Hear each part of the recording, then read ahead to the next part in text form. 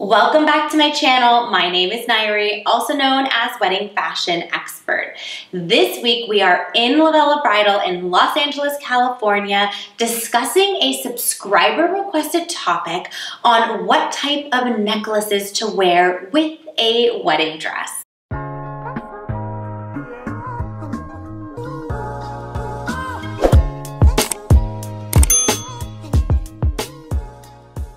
Before we dive into this week's topic, please be sure to subscribe to my channel, give this video a thumbs up, drop me a comment below, let me know if there is a particular topic you'd like me to create a video on.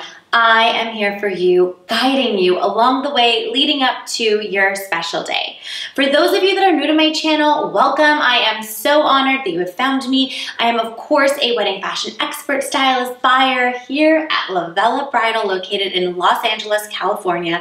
For daily content, be sure to follow us on Instagram at LOVELLA Bridal, at LOVELLA Plus, and at Wedding Fashion Expert. And don't forget to hit that follow button on TikTok at LOVELLA Bridal and at Wedding Fashion Expert as well. This week's video topic was requested by a subscriber. Bunny wrote in asking if I could please make a video on what kind of necklace to wear based on various necklines. She bought a strapless off-the-shoulder dress with a sweetheart neckline and has no idea what length necklace to wear. I specifically chose this dress. This is a Berta gown that was designed with a neck piece that a bride could choose to wear with her dress if she wanted to. Of course, I'm going to show you other necklaces, but I thought that this was exactly the neckline that Bunny was mentioning, and this dress is designed with a neck piece that a bride could consider to wear down the aisle or even the after party. And this is something that I wanted to talk about. When it comes to necklaces, if you've watched previous videos I've made on my channel, I usually recommend for accessories for the bride is something in your hair, whether it's a headpiece or a veil, earrings. I typically recommend long earrings to really frame your face. I also recommend no necklace. So my rule of thumb, typically speaking, is something in the hair, veil, headpiece, or even a side piece of some kind, and no necklace, earrings, bracelet. So headpiece, earrings, bracelet, whether the headpiece is a headpiece or a veil, either or, vice versa, or both. So why do I recommend no necklace? My main reason for saying to not wear a necklace is because to wear stud earrings, which is what I have on, you can see from a distance that the stud earrings don't really show. And I do have them showing right now, but if I were to wear my hair down where I'd be covering my earrings, you will barely see them as they peek out. So that's why I recommend a longer earring. And if you're doing a longer earring, a bare neck is usually what makes the most sense.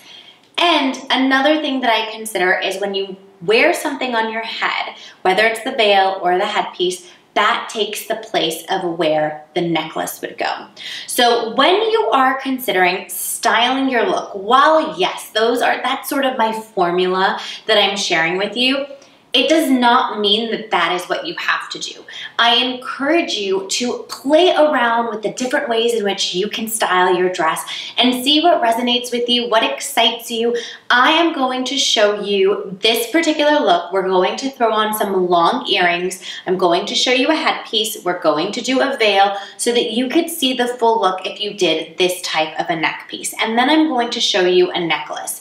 So the whole point of this video is to tell you that while yes, I have a formula that I like to kind of follow for bridal accessorizing, each bride is so unique, and I have styled brides with necklaces, and so I kind of wanted to give you a little bit of that overall look that will hopefully help you style your look for wedding day. Another reason why I chose this dress in particular is because it has a lot of detail. So I wanted you to see if I could style with all the detail in the world and the sleeves for you. You can style anything the same way, if not even more detailed, with a dress that has a lot less going on.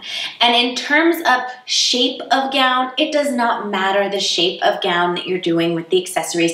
Accessories are your opportunity to personalize your look to make it feel like you. So if wearing a long earring does not resonate with you and you are a stud person, have at it. It's just not going to be in photos, and maybe that's okay with you. So it's really no big deal. There's no right or wrong here, but I'm just gonna give you some examples so you can see what I would encourage you to consider, to explore, and try on and see what resonates.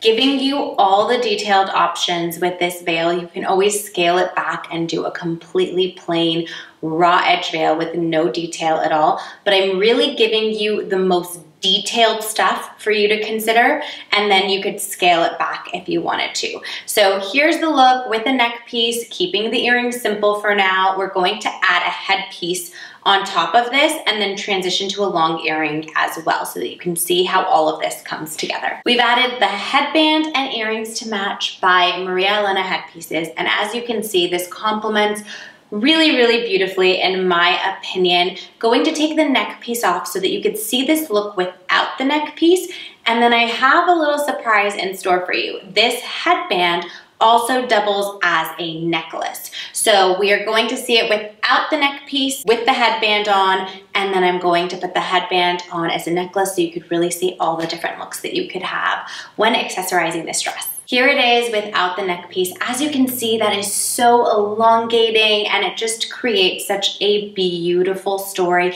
Keep in mind, you'll also have a bouquet. So when you have the neck piece, the bouquet, something in the hair, there's a lot of components happening.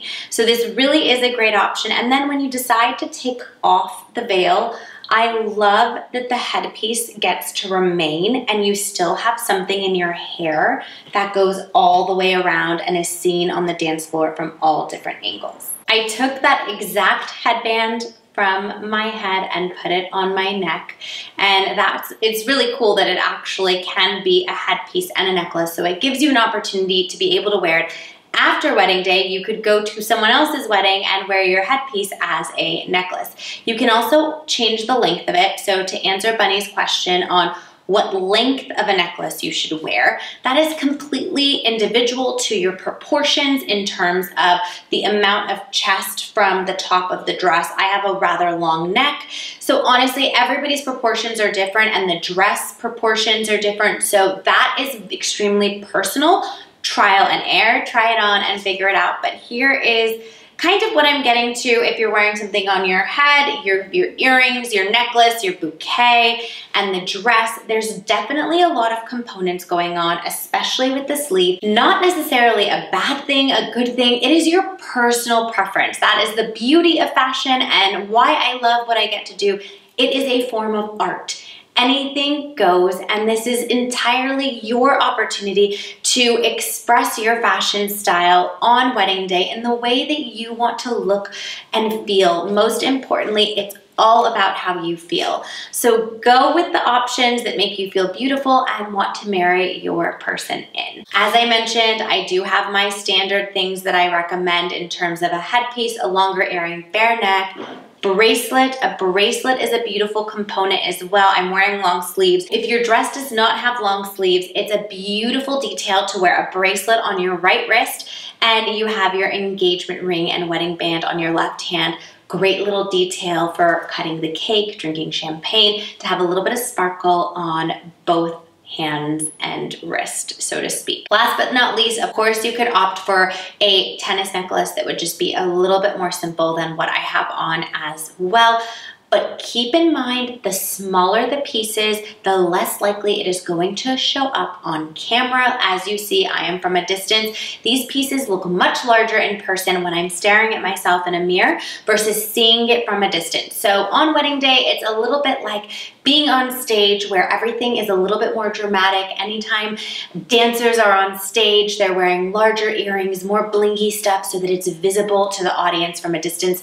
The same thing applies on your wedding day. I hope you found this video helpful. For more videos and tips like these, tune in every Wednesday, 8 a.m. Pacific Standard Time, and I will see you in next week's video.